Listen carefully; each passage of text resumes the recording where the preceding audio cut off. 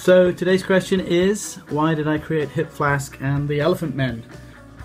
Comic book lettering without a comic book is just lettering, and when I decided I wanted to not just create and use comic book fonts but sell them as well, I wanted to show them in use, and in fact I had approached both Bob Harris, the editor of the X-Men titles at the time, and Jim Lee, who'd left Marvel and created his Wildstorm studio, and we were working on Wildcats and had created a special font for the Wildcats Adventures title, which we called Wild Words. So I wanted to get permission to use either the X-Men when I approached Marvel, or Wildcats when I approached Wildstorm,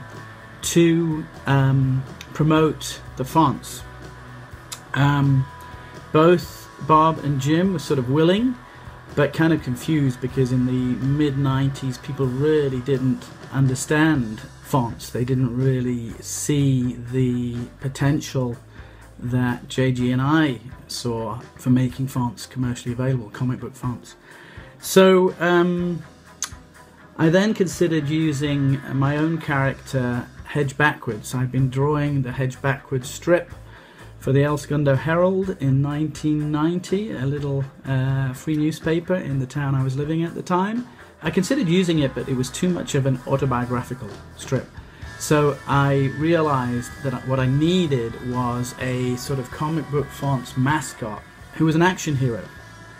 And when I started thinking about this, the name Hip Flask came to mind. And I've always loved names of things or concepts that could be somebody's name, sort of nouns becoming proper nouns. So you know, particularly I was inspired by, I remember cracking up at the name Varius Flavius in Asterix, the Gaul, and I'd come up with the name Vanity Case as a sort of female private detective for a comic book called The Sleaze Brothers, which I was the editor of in the late 80s.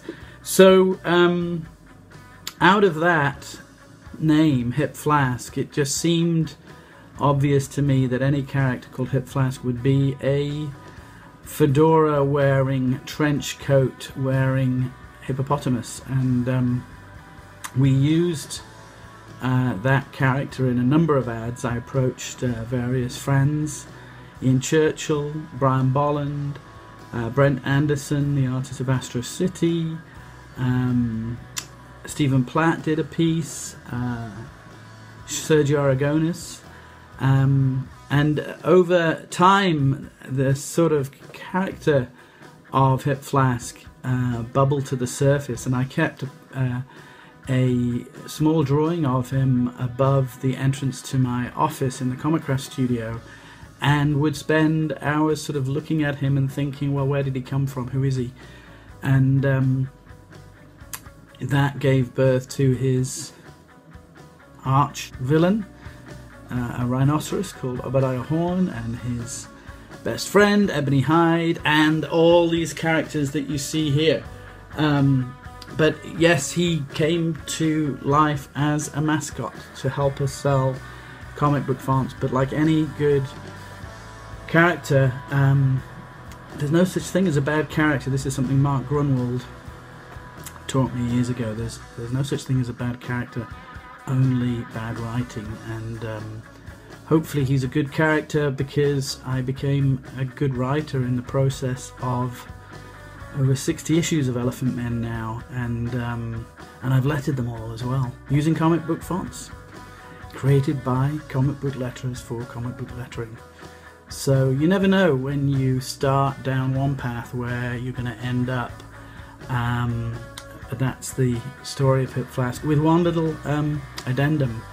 It wasn't until I went home to my parents' house in England and looked around at all the artifacts they brought back from Africa, paintings, carvings, all kinds of African memorabilia and books that I realised that the seed had been planted for Elephantmen a long time before the creation of Hip Flask.